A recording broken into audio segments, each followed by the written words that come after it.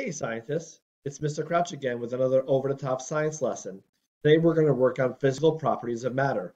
If you'd like to participate in today's lesson, you will need an apple, any color would be fine, a ruler.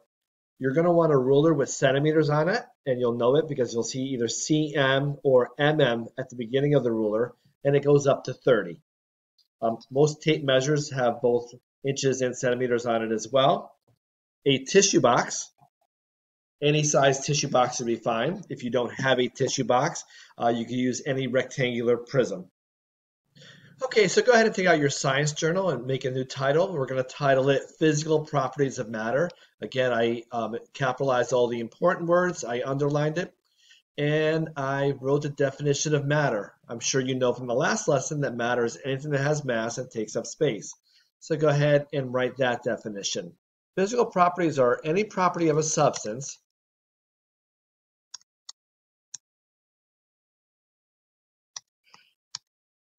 that can be observed or measured without changing the substance.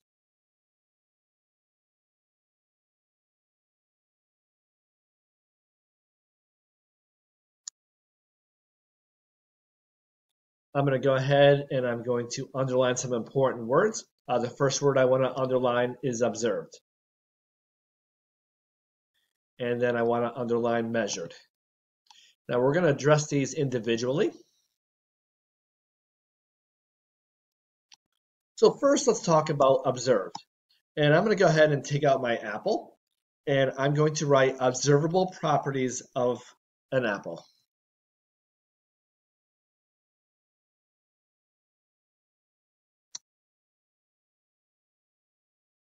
I'm going to underline it.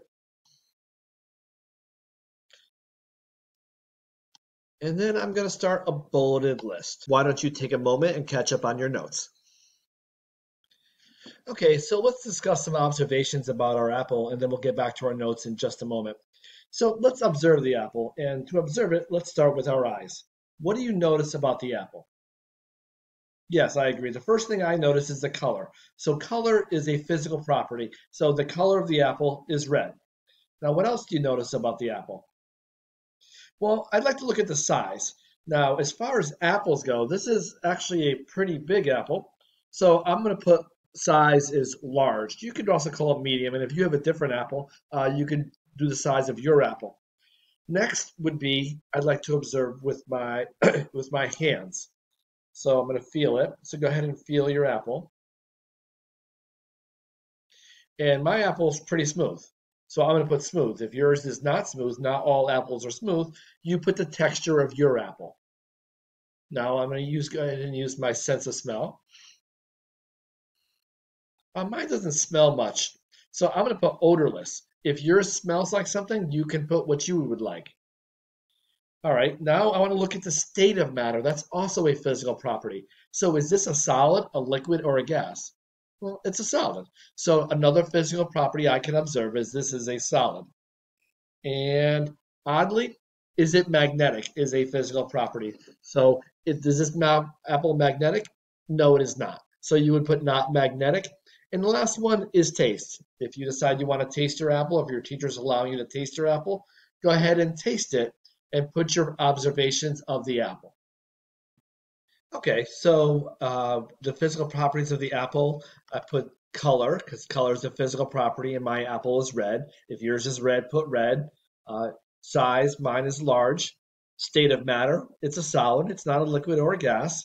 When I felt it, it feels very smooth, so I put smooth. My apple doesn't smell like anything, so I put odorless. If you smell something, go ahead and write a description of what you smell. Taste is sweet, and magnetic, no, it's not magnetic. So those are the observable physical properties of the apple. In a moment, we're going to get into the measurable physical properties. So go ahead and take a moment and catch up on your notes, and go ahead and pause the video. Okay, now that we've finished the observable physical properties of the apple, it's time to do some measuring. So skip a line and write measurable physical properties of tissue box. So now we're going to use the tissue box, and since it's measurable physical properties, it means we're going to be using a science tool. And the science tool we're going to start with is a ruler. So go ahead and write this in your journal, underline it, and I'll go ahead and pause the video if you need to. Okay, we're going to be using a ruler to measure this tissue box. So let's think of some dimensions we can measure on the tissue box. Well, we can measure the length, we can measure the width, and we can measure the height. So we're going to measure length, width, and height. It's important to know that when you're measuring that, first of all, that you use the correct side of the ruler.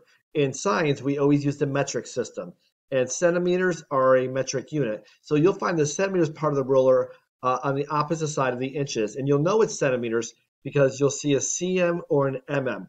Now, when you're getting ready to measure an object, the first thing you want to do is line it up correctly. You do not line it up on the edge of the ruler here. You line it up on the first line. When you line on this first line, that'll give you an accurate measurement. So let's get started on measuring the length of the tissue box. All right, so observe that we lined up the tissue box on the first line and not on the edge of the ruler. Now we are on the centimeter side of the ruler, which is the metric side of the ruler.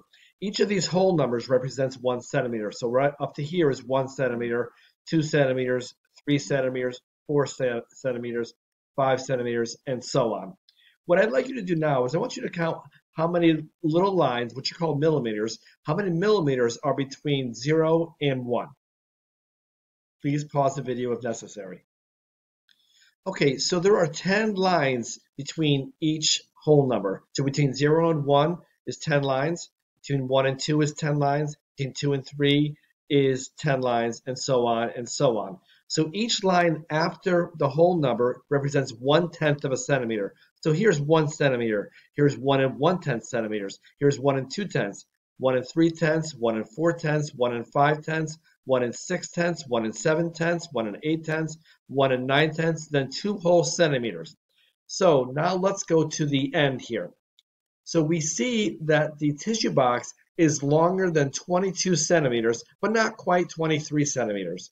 So let's look. It's 22, 22 and 1/10 centimeters, 22 and 2/10 centimeters, 22 and 3/10. It looks like it's 22 and 4/10 centimeters, which is written like this.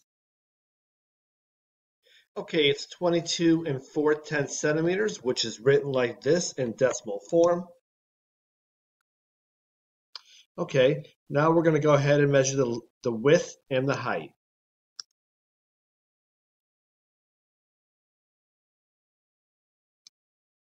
Okay, so now we're measuring the width of the tissue box. So it looks to me like we lined it up correctly. It's lined up here on the 0. It's just past the 12. It looks like it's one line past the 12. So go ahead and write down the width of the tissue box in the correct format. So when we measured the width, it was one line past the 12, so it'll be 12.1 centimeters or 12 and 1/10 centimeters, and it's written like this. Now let's go ahead and measure the height. All right, so now we're measuring the height. Again, we lined it up on the 0, and I see that the height is more than 5 centimeters, but less than 6 centimeters. So how many centimeters do you think it is? Write your answer in decimal form. Pause the video if necessary. Okay, so we see it's more than 5 and less than 6. Here's 5.5 centimeters is line in the middle. So it looks like 5.6 centimeters, 5.7 centimeters. Did you say 5.7 centimeters? If you did, that's great. All right, so let's go ahead and update the height in our science journals.